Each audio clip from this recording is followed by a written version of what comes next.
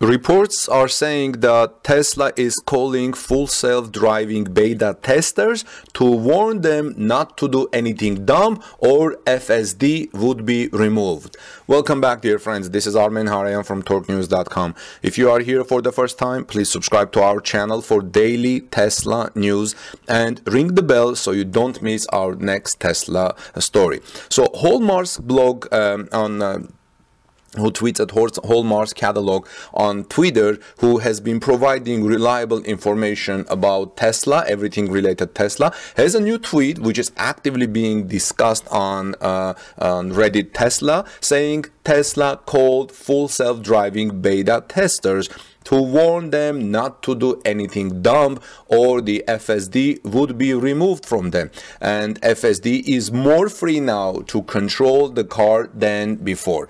So they called everyone who got the beta and talked to them, says Hallmark's catalog, saying, and they were like, listen, we're looking at the data and if we see you screwing up, you're gone.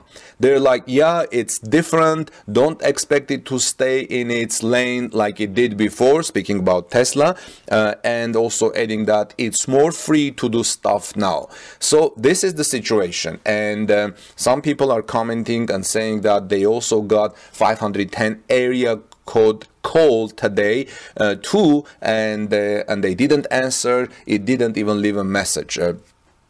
People are saying, not surprised, most of the beta testers are teens from what I can see so far. They should target specific people who handle beta testing, like for example people in QA or in IT or people who drive daily. This would provide the best feedback possible. If Tesla has given this FSD beta to teenagers who like to do funs on the roads and create things dangerous, this is of course kind of terrifying, and The Verge has a story about this, which I will now quote in a moment. But in some other comments, people are saying that they're hearing it's a bit choosy on when to use its blinkers too, of Tesla's FSD blinkers, and that it likes to randomly change lanes for a change of scene, and that in order to better simulate a human driver, it likes to occasionally weave about like it's putting on its makeup. So this means you are responsible for what the car does, so be ready anytime to slap its wrist if it does something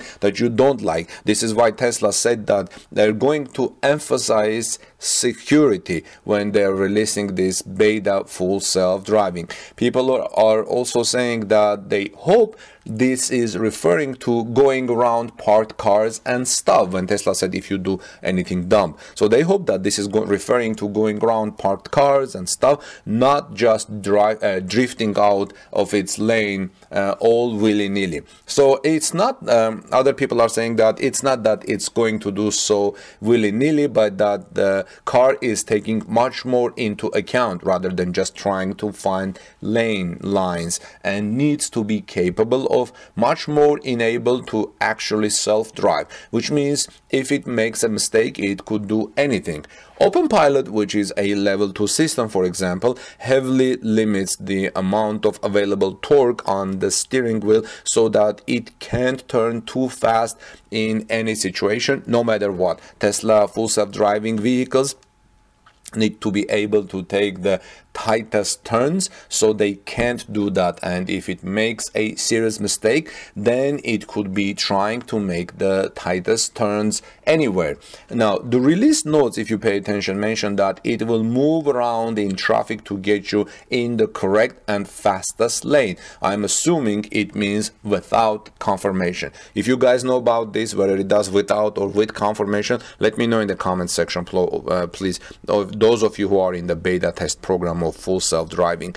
Our friend Dean McManus commented in my previous full self-driving beta video, saying this is what research and development and progress looks like. It is very impressive, but it is clear that Tesla wants to be very careful with the deployment of the full self-driving, because the full self-driving FSD software is handling a great many more driving tasks, and because its redesigned neural network is still learning, and I'm glad to see FSD progressing. Now, about the danger and the scare.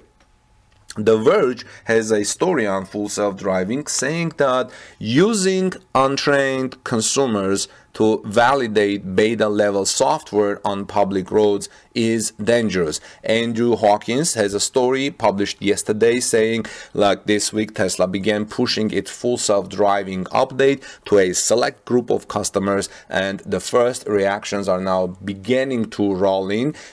Torque News has done two videos. You can see interesting videos, how it stops in front of a walking man or how it makes a left turn. And the software, which enables drivers to use many of Autopilot's advanced driver assist features on local non-highway streets, is still in beta.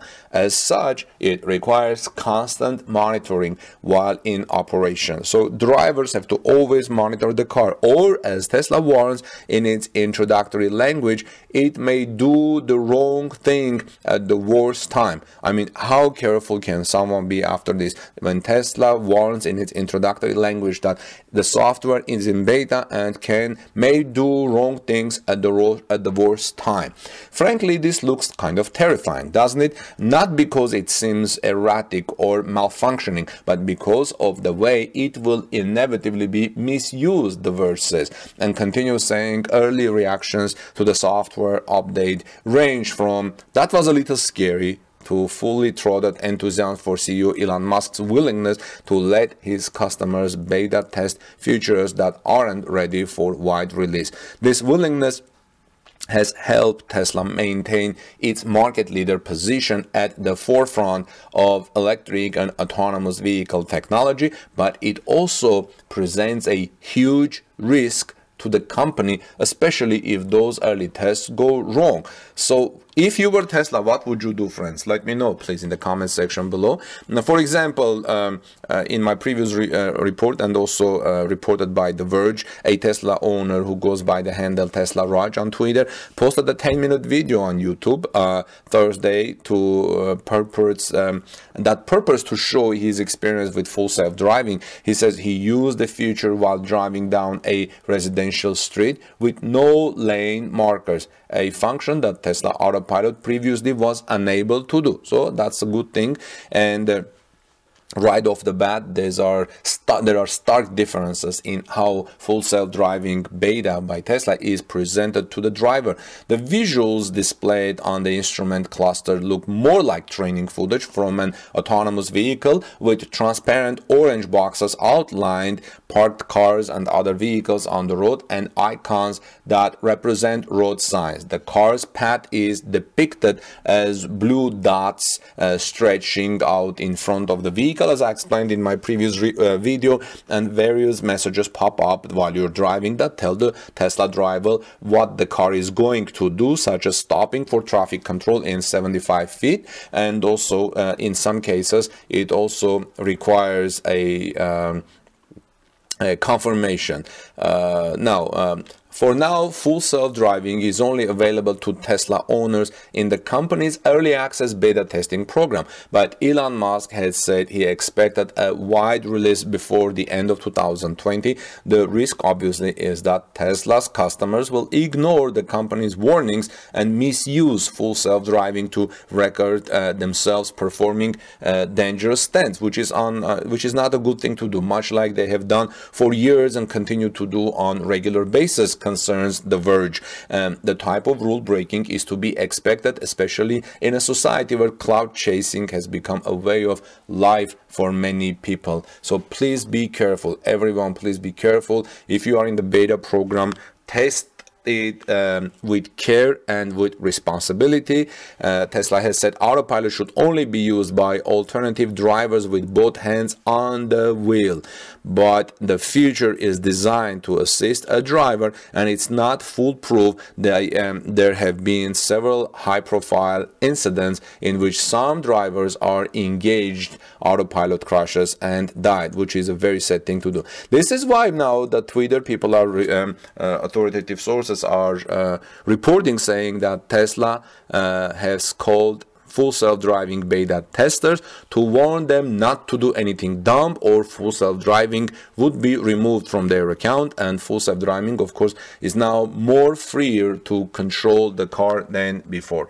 Well, friends, let me know what your thoughts are on this. This is Armen Harayan from TalkNews.com. Have you seen anything on the roads these days by full self-driving data that you consider kind of risky behavior, dangerous or scary? Let me know in the comment section below. Or what are your concerns about this? Do you have similar concerns expressed here by The Verge? Please subscribe to our channel for daily Tesla news. Ring the bell so you don't miss my next Tesla story. And I'll see you in our next report. God bless you. Peace be with all of you, and see you soon.